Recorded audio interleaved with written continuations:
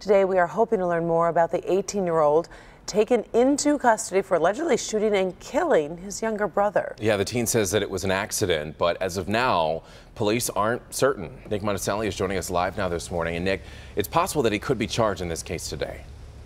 Evrod, good morning to you. Yes, that is a possibility. We know that this 18-year-old spent hours, almost the entire day yesterday, talking to homicide detectives here at DPD headquarters. And if there is a decision to charge him, he could be arraigned today.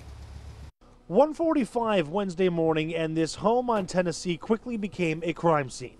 Inside, an 18-year-old shot his 16-year-old brother in the shoulder. Paramedics rushed the boy to St. John's Hospital. Unfortunately, he died on the operating table. The unidentified 18-year-old is telling detectives this was an accident. He allegedly had his own handgun and was playing with it with his younger brother when it went off.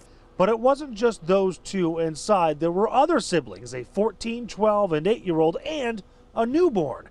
Mom was in the hospital. The stepdad is in jail. Neighbor Harold Wallace says the family moved in about 6 months ago. Playing with guns.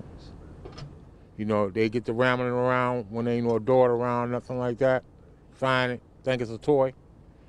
You know, and they know better. They know better. And that could come into play very soon. If this was an accident, was it so negligent that it's a crime? Detectives are working with the prosecutor's office, which will decide if charges should be filed. In the meantime, a neighbor, a stranger, left flowers at the front door. Because even though I don't know him, but I still feel for him. You know what I'm saying? It's just sad because it's kids involved. Yeah. It's real sad.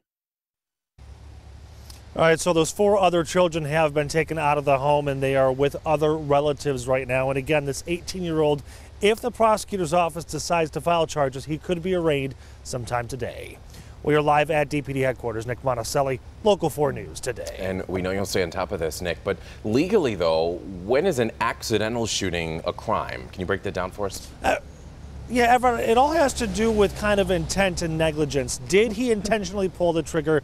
Was there a bullet in there? Was he drinking at the time? I just read a case out of Florida where a gentleman shot and killed his pregnant friend. He was spinning a gun around on the trigger, but he didn't mean to pull the trigger. So even though the victim's family wanted him to be charged, the prosecutors there said they couldn't do it. So a lot of it has to do with what was the intent. Okay. All right, a Nick lot of Monticelli. questions. Thank you very much, Nick.